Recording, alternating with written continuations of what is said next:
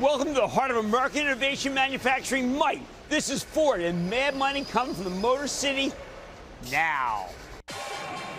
My mission is simple, to make you money.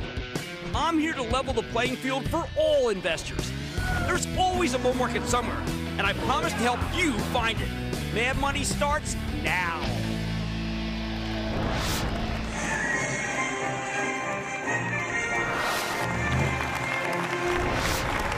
Hey, I'm Cramer.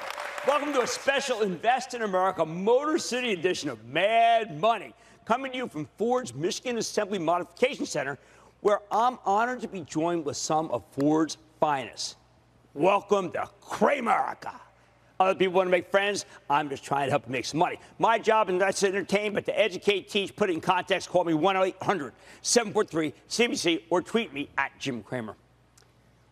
Wall Street can be so dense sometimes. Times like now, where the market has spoken, and it doesn't care for the likes of Ford Motor, where we are right now for our Invest in America show, because it only has eyes for Tesla. The idea that there could be two auto companies worth investing in, one that's fully automated for electric vehicles, and one that uses lots of humans to make iconic nameplate cars and trucks, is considered sacrilege and hazardous to your portfolio. Only one works, and that one is Tesla, which rallied more than 5% today. Even on a bad day for the averages, Dow lost 245 points, S&P declined 0.47%, NASDAQ dipped 0.16%. But you know what? I don't believe it. I don't believe it. You see, I don't think that Ford and Tesla are mutually exclusive. There's no zero sum here. I think there's real value here in Ford. Buy. More value than is captured by its $14 share price, even with that 4.2% yield. More value than its agreement to use Tesla's charging network that allowed the stock to jump 3 points since late last month. More value even than the possibility of an earnings explosion as the internal combustion engine business spews cash towards Ford's future electric dominance. Do not get me wrong. You got my blessing to own Tesla?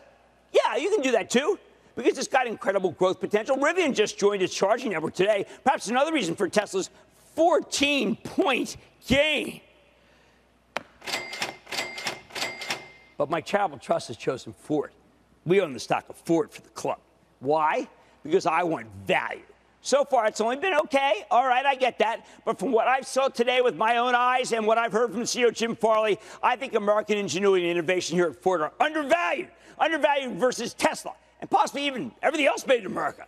Undervalued things like this. You see, like my desk, like this soundboard, which is being powered tonight by an F-150 Lightning, made by the great people at Ford Motor. And maybe that's what's wrong with this market. It doesn't care about anything outside of tech. And because Tesla's considered a tech company and not a manufacturing company, Wall Street acts like it's not hostage to the broader economy. While Ford's just one seething Mustang Mach-E right here, trapped by the Federal Reserve. Somehow they forgot it's an automaker. I know, eyes can be deceiving. Maybe I'm staring into an abyss of cars and trucks that look like they'll be sold now, but only won't find buyers. Because why? Because the Fed's made financing too expensive. Maybe Ford stock only seems cheap, but in a month the collective bargaining begins with the United Auto Workers, and that could sharply maybe lead to higher wages, perhaps even a strike. And that would make a mockery of the current estimates on Wall Street. Walter Reuther might be dancing his grave. But Tesla, they're aggressively non-union and mostly automated. Wow. Now, today was a microcosm of what both ails and helps the market, especially stocks like Ford. Just as the rally in Tesla seems long in the tooth, we've got still one more turbocharged move in this market's undisputed leader, and that is NVIDIA. Remember, own it, don't trade it, wouldn't have named the dog after it otherwise. When you see NVIDIA roaring up $11 today, you know the same narrow collection of artificial intelligence stocks will rally right along with it. NVIDIA has broad shoulders, though not broad enough to hold up the entire market. It's almost as if it's by rote. We hear rumors of huge orders for NVIDIA, all related to its only game in town, high-end graphics cards that have taken the world by storm since ChatGPT surfaced last November.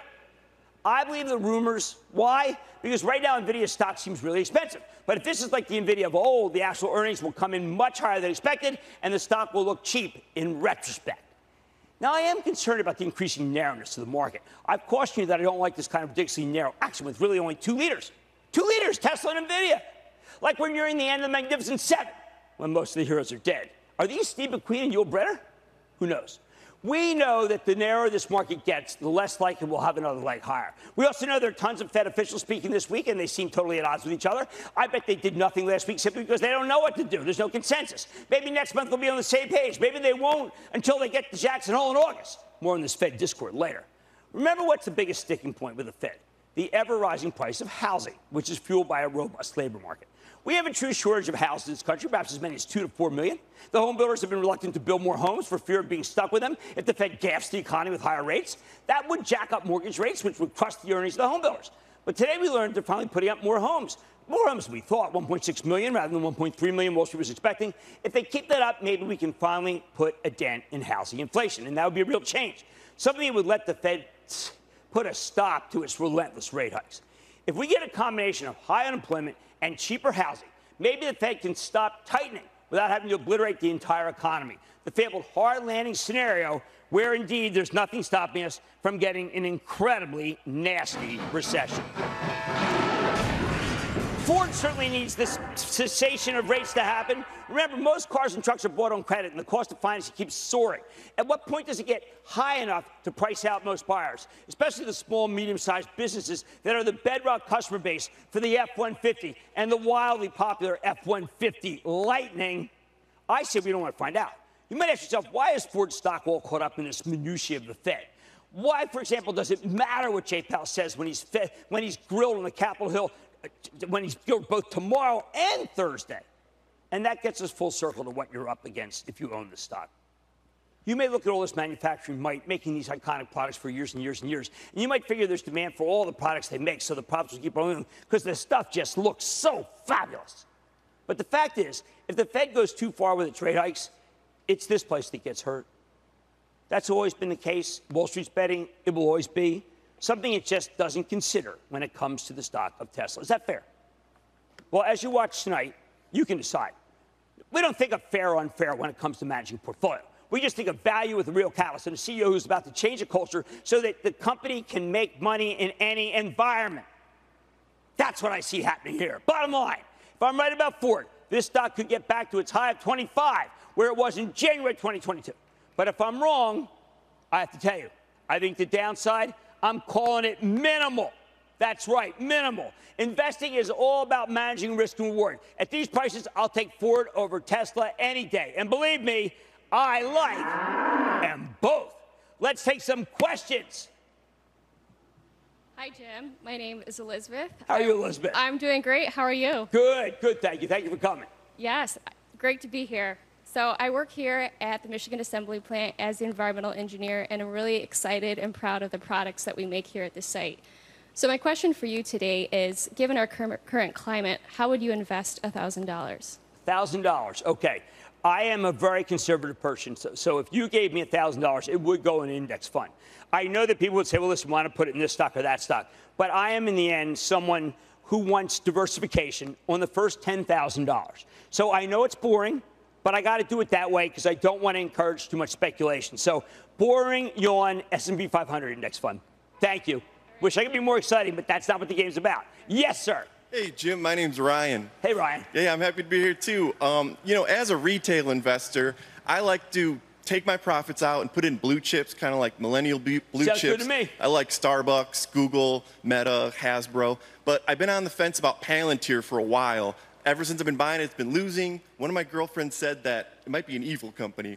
But what do you think, Palantir in the long run? What an interesting question. It was downgraded today by someone who went too far, so that it went too far too fast, from 10 to 16. I went over that quarter 9 ways to Sunday. That was the first good quarter they had. Really good people are telling me to go along with it. I say you buy Palantir. I think it goes higher. Good question. Good question. Thank you. Another one. Hello, Jim. My name is Olin Price, 29 years at Ford, Hunter Alignment. I'm new to the market. Haven't did a whole lot of investing. Okay. Testing the waters with Cash App. See how it goes, and I want to know what's the best way to really get started. Okay, I have to tell you, and I know this is going to sound like it's child's play, but when I hired people at my old hedge fund, I did a paper portfolio. I said, you guys, what stocks do you want? And they thought I was going to buy their stocks, but I was trying to get their feet wet. so that they knew what it was like to take a loss. They knew what it was like to have a good high from a good stock and not cut it off when they should have just been ka-ching, ka-ching. So I suggest you watch some stocks on paper. It's okay. I mean, I know you're going to see something that like went up too much. You say, oh, my God, I only did this on paper. But that's how you have to do it until you feel comfortable. Then once you did, you can buy your first one. Okay? Thank you. Thank you.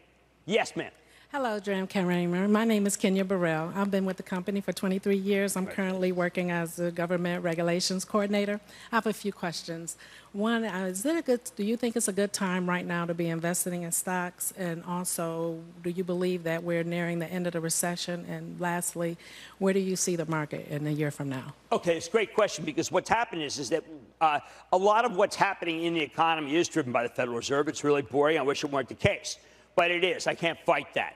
But I think the really good companies are going to transcend that. And I think that you're going to be fine in stocks next year at this time.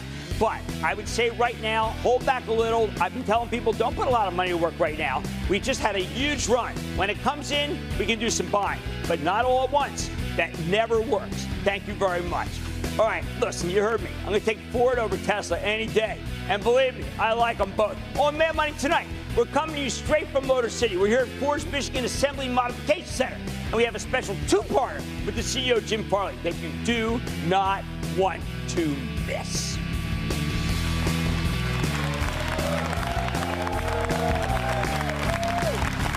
Jim Cramer, Jim Farley, coming straight from Dearborn. Ford! Don't miss a second of Mad Money. Follow @Jim Cramer on Twitter. Have a question? Tweet Cramer. #MadTweets. Send Jim an email to madmoney@cnbc.com or give us a call at 1-800-743-CNBC. Miss something? Head to madmoney.cnbc.com.